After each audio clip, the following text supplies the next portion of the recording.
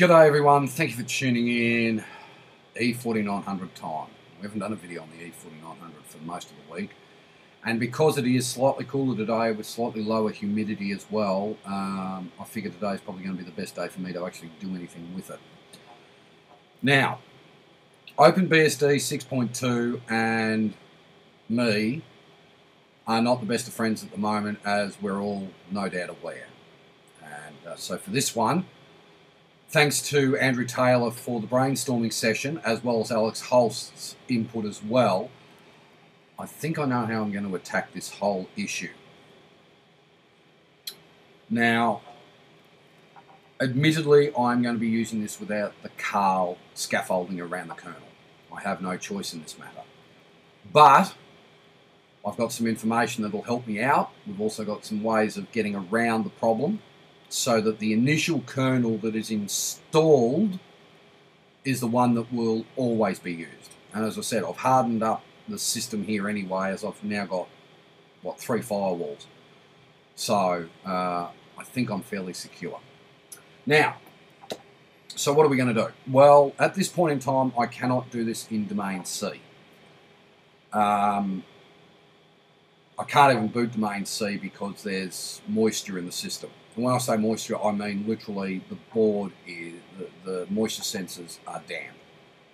So we're going to use domain A for the purposes of this. Now, it doesn't matter whether I use domain A or domain C for this demonstration of how I'm going to attack this.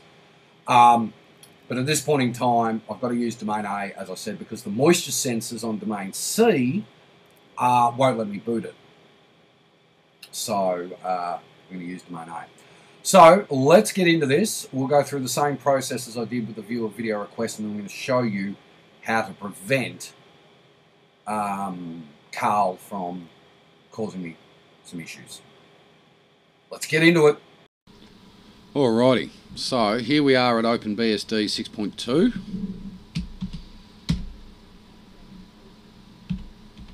I don't know why I'm doing this, but it's a force of habit.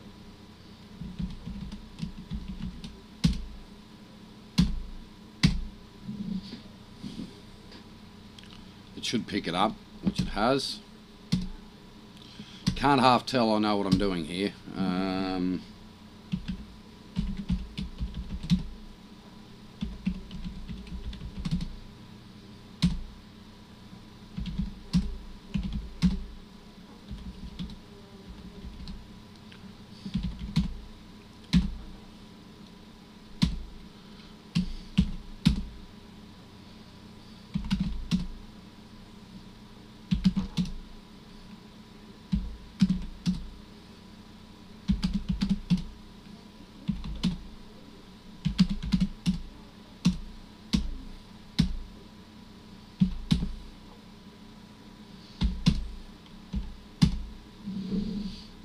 That's just force of habit now. It's quick. Put it that way. It's very quick to do it this way. So as I said, we're using domain A for this because obviously we've got that problem with system board 6, sorry. So we're using system board 4 for this.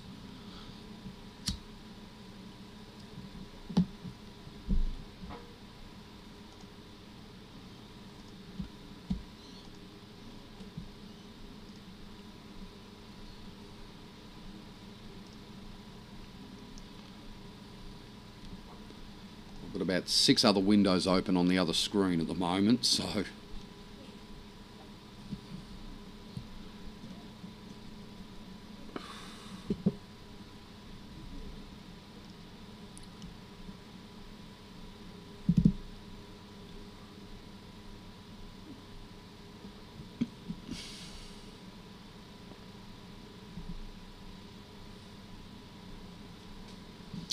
alright, so we're done with that.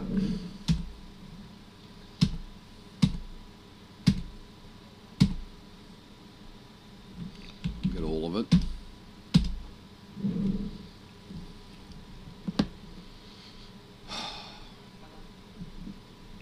While that installs, I'll just check the environmentals on the system.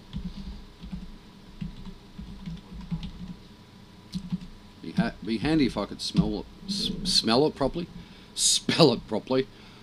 So the ones I'm concerned about mainly are the CPU. So we're at 65 degrees on CPU 0, 67 on CPU 1, 66 on CPU 2, and 66 on CPU 3. That's better.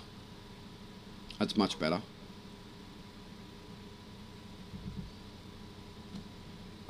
For those that are curious, this doesn't actually give you each individual temperature of each core, it's just the overall temperature of the actual proc itself.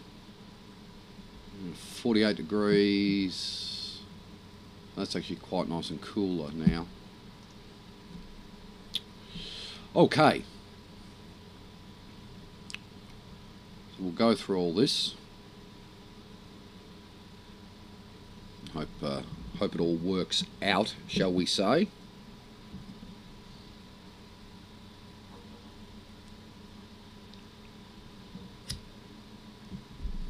I find it very funny that there's been conjecture regarding the fact of whether I have a Sun server at all. I'm a little bit miffed by that, because I think it's pretty plain to see that I actually do own a Sun server. And it's interesting, I don't know anyone else in my local area that has a big iron Sun server.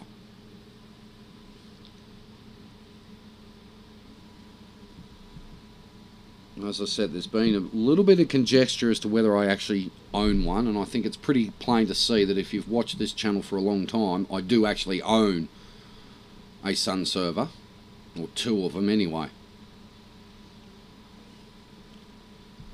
Just getting no sleep at night, viewers, is making me grumpy, isn't it?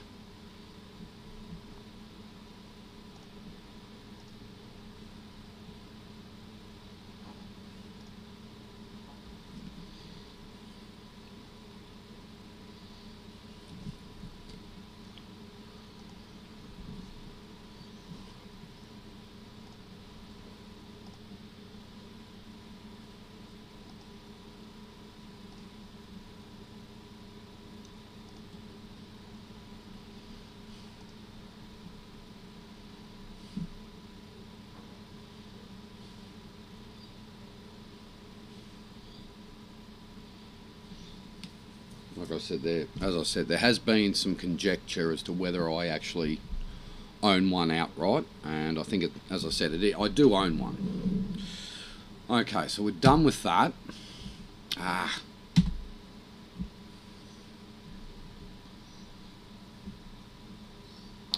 Here's where it gets a bit tricky.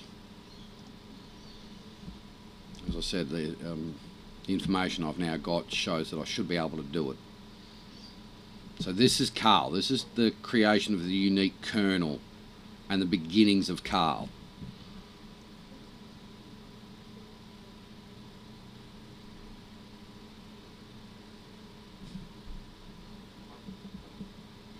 Okay.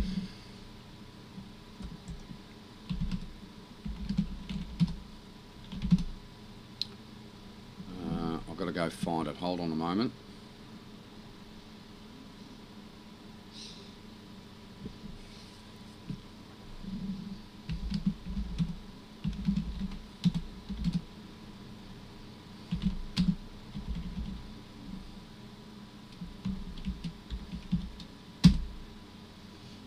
Okay, so that gets rid of this problem here.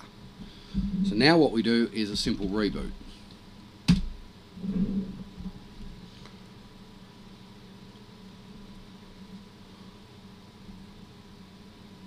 You see there I've removed kernel.sha256.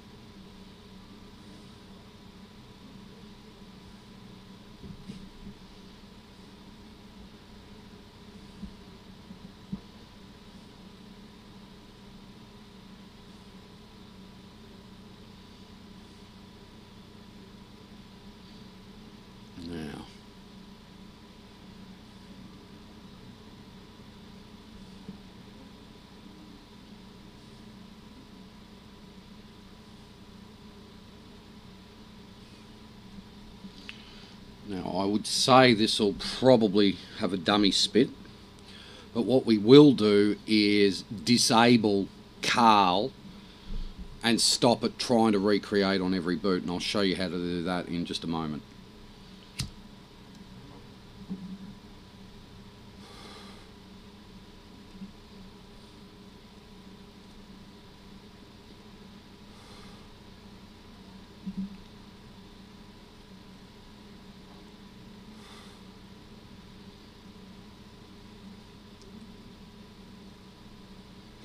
Undoubtedly it'll throw the dummy because it can't relink, but I'm going to disable that in just a minute once I bring those notes up on how to do it.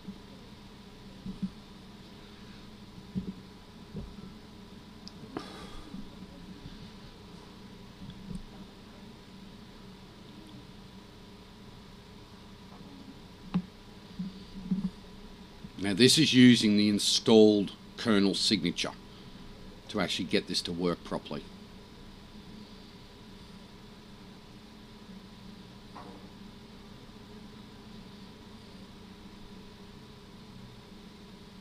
And you see there it's failed. Okay, so now what we're going to do is log in. Actually, before we log in, I just better check something. It is using bsd.mp. That's good. Okay. So, first thing we do is cd var. Oops, cd/var.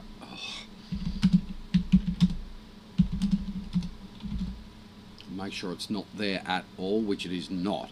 Okay, let me bring up the notes on making sure I've totally stopped Carl, and we'll come back.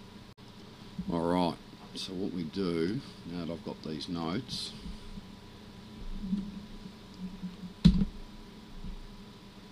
oh, now that should have worked. Why did that not work?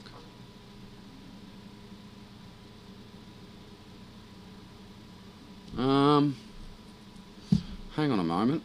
That didn't work. Wait a minute. Oh, hang on. I know why it didn't. I've got to add the packages first, don't I?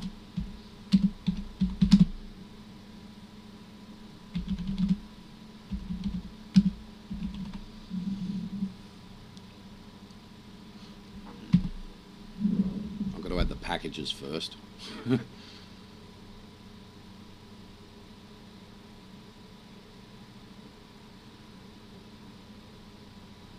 Actually, I might not need to do that because I've deleted the SHA-256 kernel. I'm not too worried if this doesn't work. Oh, new wget and new nano. Oh, very nice. I wonder if I get the new unbound as well.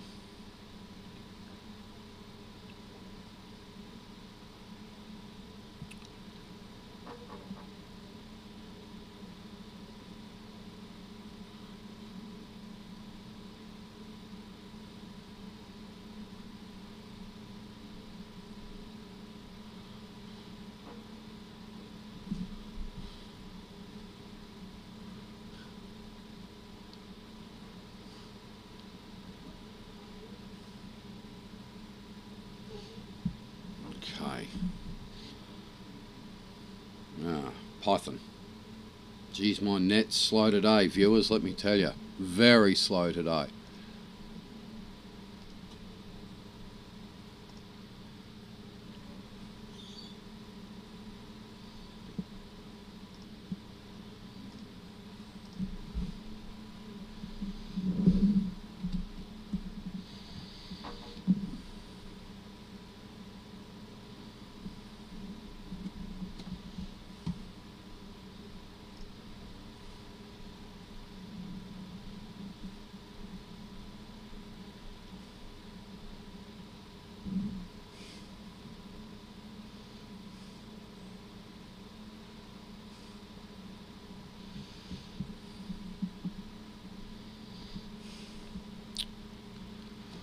Okay,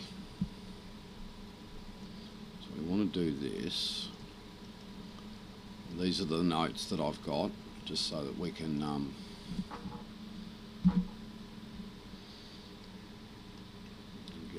is done.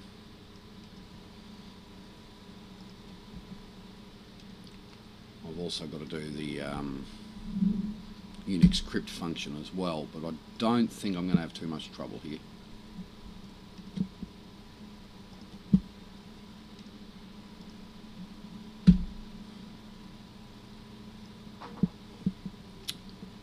Ah.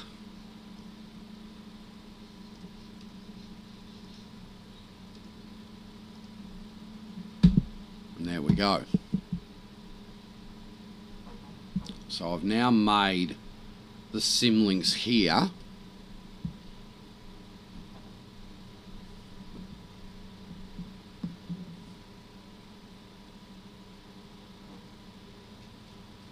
Alright, so now what I want to do is just check that database. Make sure it's still not there, and it is not, which is good. So now that I've done all that, I'll tell you what I am going to do before I do anything is save the output, domain A. Okay, let's reboot this and see if she comes back up, because if it does, I'll be happy. If it doesn't, it means that I've missed a step in my notes somewhere, but hopefully it'll come back up.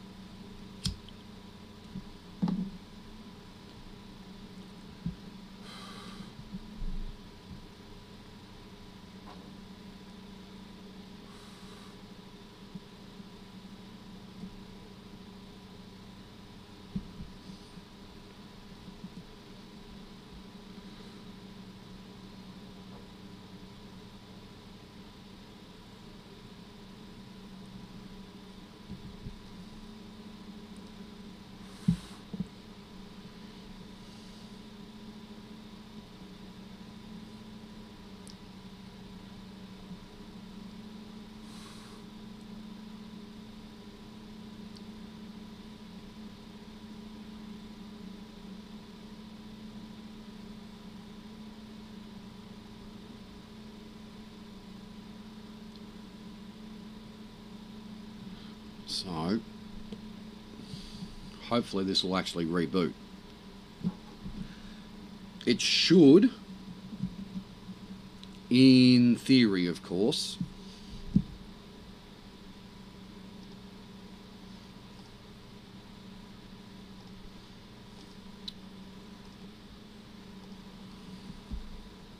And if it does, I'll be happy, because it means I can start using 6.2 pretty quickly.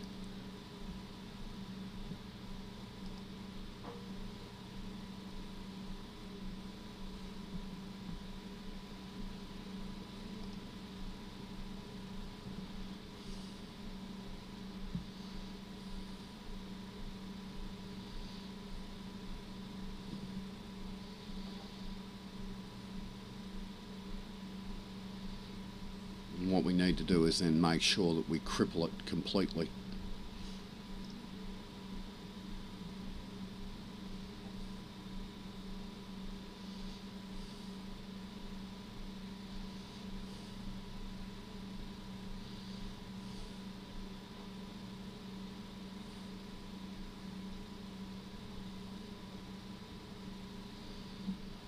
Now this should work,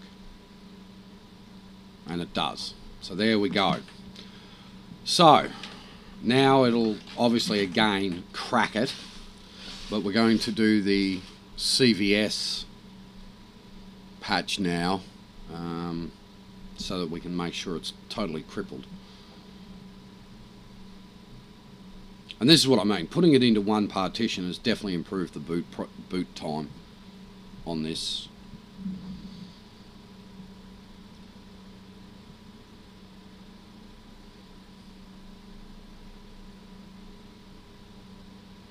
Okay, so now what we do is log back in.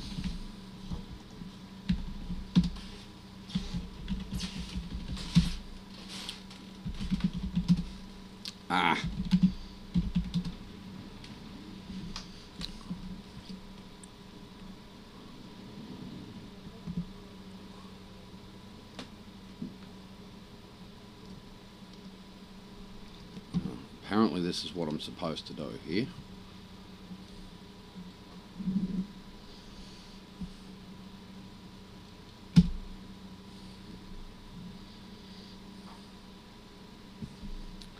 Yes.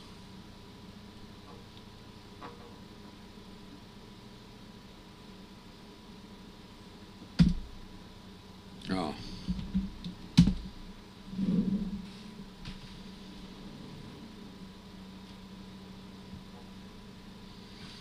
You see there, it's added it.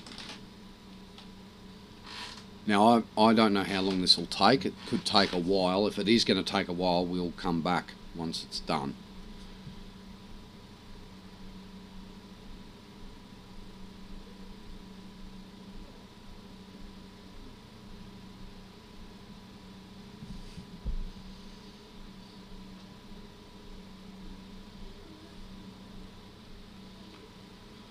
How about, instead of just watching this go through, we come back in just a moment.